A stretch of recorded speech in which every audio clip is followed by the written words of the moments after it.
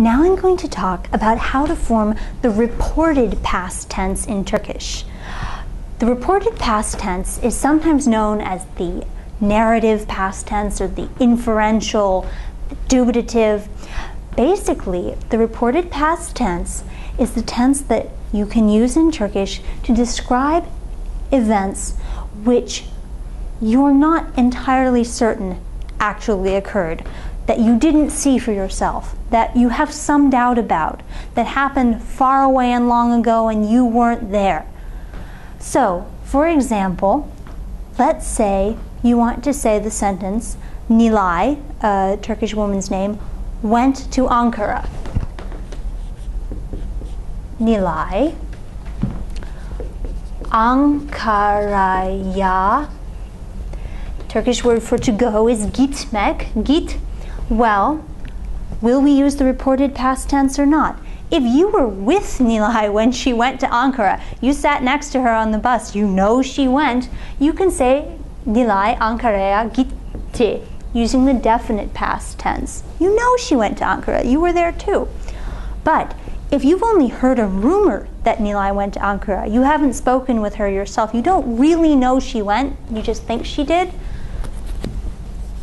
then that would be a case where you could use the reported past tense. So, Nilay Ankara'ya gitmiş. Now, we can translate the reported past tense into English in a case like this as, apparently Nilay went to Ankara. I've heard that Nilay went to Ankara. It's said that Nilay went to Ankara, but you're distancing yourself from the event. You're not absolutely certain. That's why it's sometimes called dubitative. But we'll call it the reported past tense. Let's see how to form it. It's actually quite simple. We'll use as our example, our first example verb, the verb gitmek, to go. We'll start with ben. Ben, git. Now we'll simply choose the appropriate form of the reported past tense suffix according to the rules of four-way vowel harmony. So ben gitmiş. And to this reported past tense suffix, we'll add the appropriate personal suffix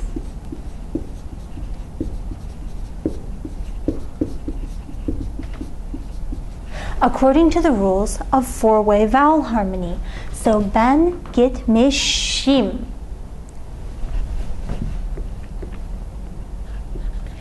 Now, you may be wondering, why would you use the reported past tense for the first person singular? Apparently I went. Well, you'd use this, ben gitmişim, for example, if you were describing a journey made when you were a baby and you don't remember it at all, but apparently you did go. Your mother and father say that you did.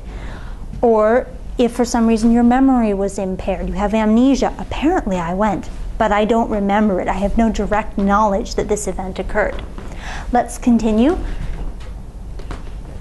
Sen, you singular, informal. Gitmiş. And again, we're going to follow the rules of four-way vowel harmony. Gitmişsin. You apparently or reportedly went.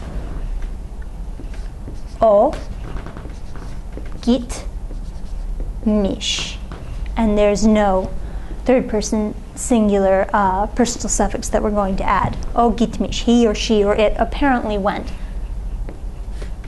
Biz gitmişiz.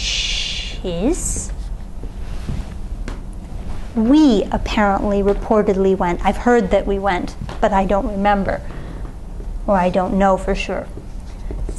Is you plural or you formal. Gitmişsiniz. You plural or you formal apparently or reportedly went. And finally, onlar, they, gitmiş, they apparently went, or we have the option of adding to gitmiş the appropriate plural suffix according to the rules of two-way vowel harmony. So gitmişler, Onlar gitmişler. They apparently went. This, as I say, is optional. Now, I want to emphasize that although we are following the rules of four-way vowel harmony when we add the reported past tense ending, we don't need to worry in this case about any kind of buffer. So if the verb to which you are adding the reported past tense suffix ends in a vowel, you proceed exactly as usual. Let's just see how this works with the verb okumak, to read.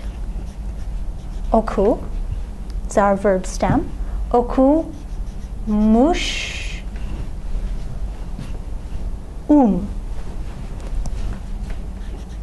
I apparently read my Turkish book from front to back, but I don't seem to remember everything I read. Okumuşum. Sen okumuşsun. You apparently, or you reportedly read this. O okumuş, and we can stop.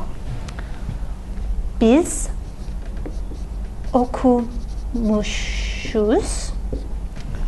Siz okumuşsunuz.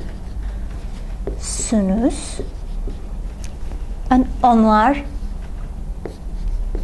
okumuş, or okumuşlar, following the rules in this case with the plural suffix of two-way vowel harmony. And that's the reported past tense.